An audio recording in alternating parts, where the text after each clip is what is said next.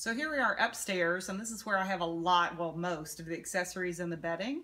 We've got a lot happening up here right now because we had a job come in, and when we have jobs come in, we tote all of these accessories in the bins, and we have to unpack when things come in. We have to pack when things go out. We try to pack very sturdily, there's with our bubble wrap and wrapping paper to keep everything in great shape. And then all along these shelves, we've got everything from fake books to real books. We've got geometrics, we've got candles, we've got dining table accessories, a lot of plants, everything that you need to make your vacant space feel like home.